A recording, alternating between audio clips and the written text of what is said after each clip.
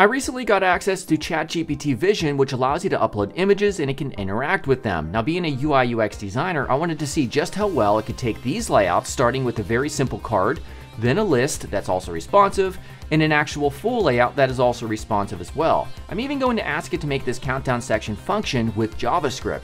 Now, the big question is, will this put front-end developers out of a job? Let's find out. If you enjoyed this video, check out DesignCourse.com where you can learn UI, UX, CSS, and more with my custom interactive platform that makes learning fun and easy.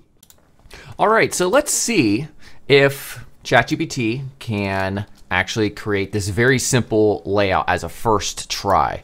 So I use my print screen tool just to get a copy of exactly what's happening here. And then I'm going to go back to ChatGPT 4. You have to make sure that you have this thing right here, that little icon to attach images, or you can just paste it in, Control V, and you can see, there we go. So the first prompt that I'm going to issue to this is right here. So make this card layout with HTML and CSS, make the typography fluid with clamp, along with the padding on the inside of the card. So we're giving it a little bit of direction, not much. So let's go ahead and see what happens.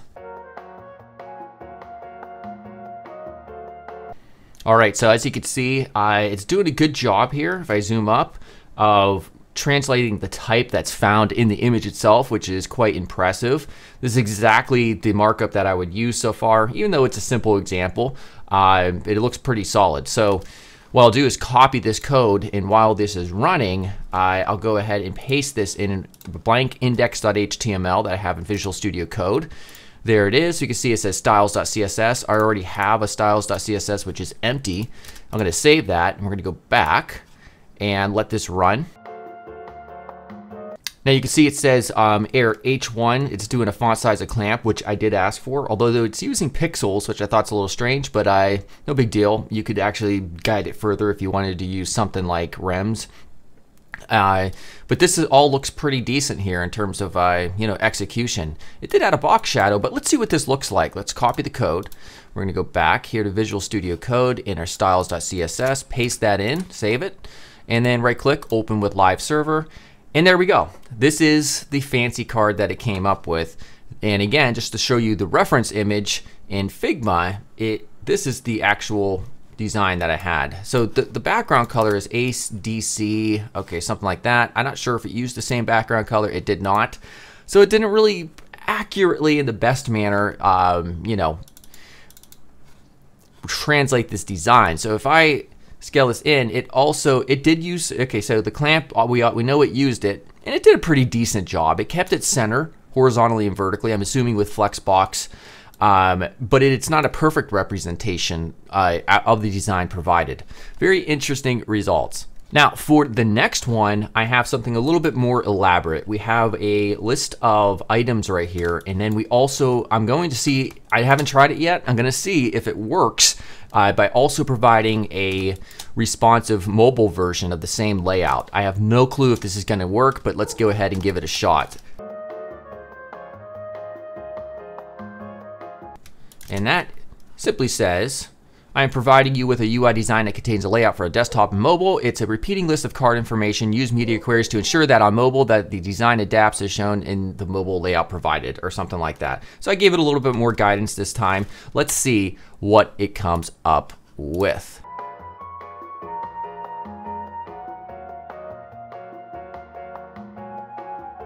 Interesting that this time it decided to do inline CSS within the actual same HTML document, which is fine. It still drives the point home. Again, if we wanted to negate this, we would really provide it with more specific detailed information in the prompts.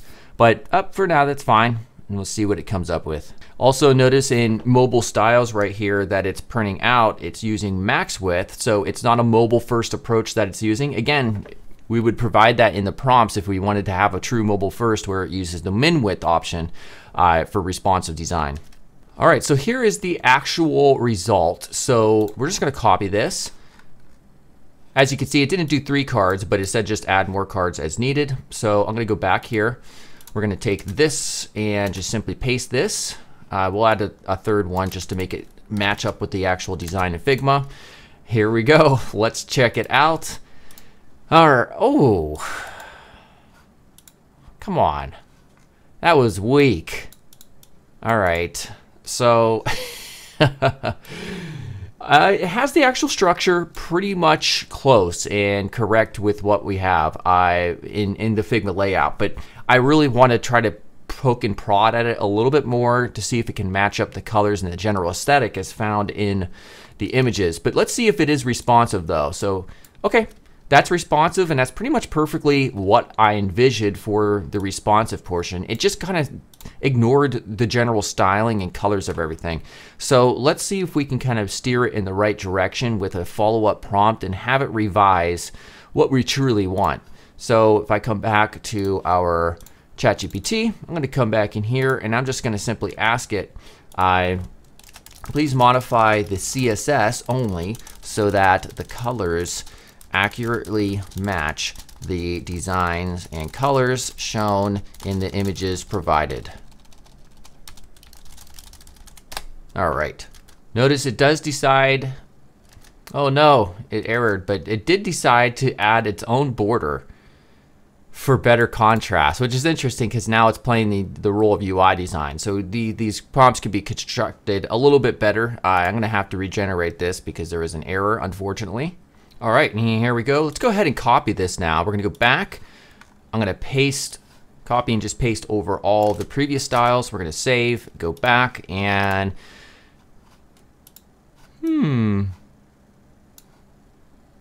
that's kind of strange because it really doesn't match the original design all that well, even after asking it to try to match the colors up for me.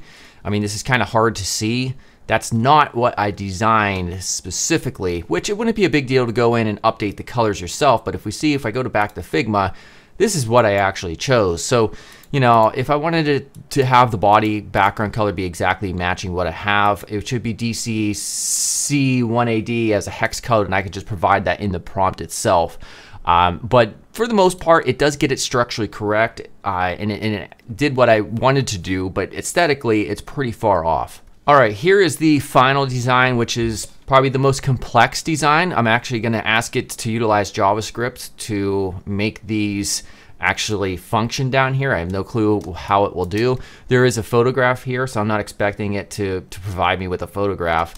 I'll probably tell it to give me a placeholder image element, and I can just update it myself. And then there's also a responsive version right here where it just collapses these 3 different areas into rows, essentially. So let's see if we can get this one rocking. All right, and here's my prompt, which I made a little bit more elaborate. Just to go over it real quickly, use the CSS grid to create the layout provided to make it responsive as shown. Also include JavaScript to make an automatic countdown based on the 3 days, 14 hours, 5 minutes, blah, blah, blah. Information included in the design. It should count down from that date. So each of the second block that says 14 seconds will count down, and the rest of the information, blah, blah, blah. You know, you get it. Utilize fluid typography and white space. The title, the H1 element, is the font Playfair Display. Please import this, and the rest of the type is Poppins.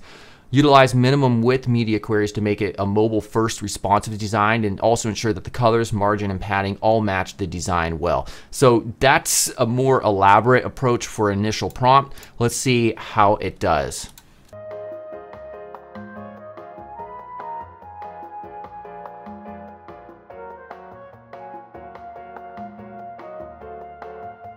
All right, so here is the JavaScript code now that we've asked it to actually relate to the HTML that we already have. So I'm gonna create a script.js, paste that in. It is referenced down here, a script.js. And here we go. I have no clue. Actually, before I do that, I do want to use the background image. So in our styles.css, there's a reference to it here. So just to reference that, we back out, go into the root, bg.jpg. All right, so that is the ocean graphic. Here we go. This is gonna be scary, I think. I don't think it's gonna look anything like our original design. So the original design, before I show you, is this right here on desktop, and this is kind of tablet mobile. Let's see what it looks like. What is that? Oh boy. So unless my prompt engineering really sucks, this unfortunately isn't the most ideal result. Yeah, I mean, I can imagine maybe there's a better prompt that I could issue to make it align more closely, but this is nowhere near close to the original design. So one thing that is working is this countdown. So that actually works. Let's see if the minutes adjust when seconds go to 0, 51. Yep, that it actually works. So that part works. But the rest of the layout was not accurate at all. So let me know what you think. I think that personally, unless I'm screwing up the prompt and there's some special secret sauce prompt that will really make it accurately translate these designs, I'd have to say, at best, this is just a fun thing to play around with. It's not something that you can use to like really rely on for production work. You could utilize it if you're brand new and you're just trying to figure out how things work, and it can give you some ideas. But the ideas it gives you, maybe they're not the best way anyways. So it is impressive that it can extract the type and it can extract some colors and do well. I think it can only do decently with simple things like that card at the beginning. But who knows? They are always fine-tuning these models, and they get better and better. But at this point in time, from what I see, it's really just a novelty at best. All right, everybody, make sure to subscribe if you haven't yet, and I will see you soon. Goodbye.